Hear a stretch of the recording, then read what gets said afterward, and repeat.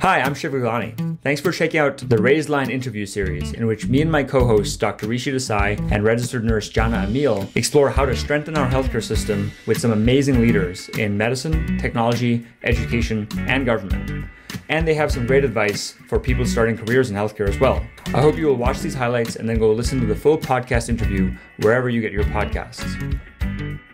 Hi, I'm Jana Emil, and today on Raise the Line, I'm happy to be joined by Dr. Benjamin Young.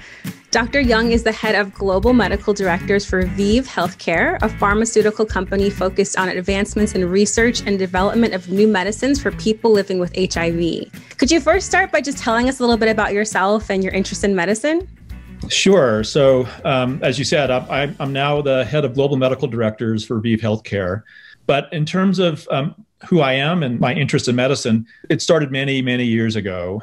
I was, as an undergraduate, really undecided about what I wanted to do in life when I grew up.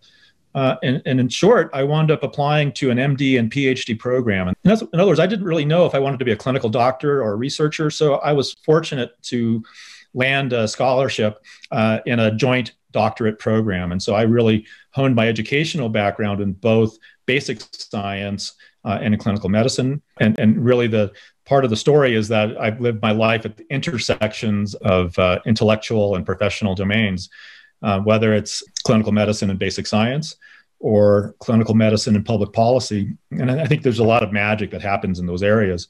But in terms of medicine, I was trained as an enzymologist, a biophysicist, and was interested in the evolution of enzymes.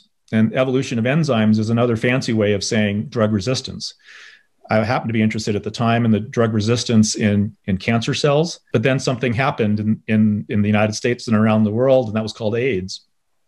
And you would have to have a heart of a lump of coal not to understand the human spectrum and burden of what it meant to live and die of AIDS. Never mind the immense intellectual and academic opportunities to learn something about a virus that was causing huge disease burden. So I became an HIV specialist as part of a wave of medical scientists who saw this new pandemic arrive and wanting to do something about it. And, I imagine, with our audience right now that's even going to be listening in, what's the advice that you would give to those students or early healthcare professionals who are, trying to get in there and do the work? Yeah. So again, an immensely important and wonderful question.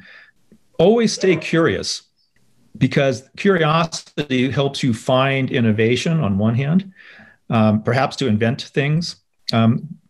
This is an interesting time to have this conversation, because one of my colleagues from graduate school and my postdoctoral period won the Nobel Prize last week. Jennifer Doudna won the Nobel Prize for her discoveries in CRISPR.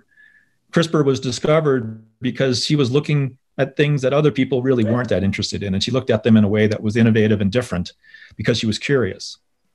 And that curiosity, I think, is an important foundational aspect to everything we do, both in one's academic career, professional career, and personal life.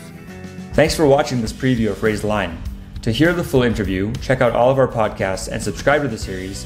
Please go to osmosis.org/Raised Line podcast or listen wherever you get your podcasts.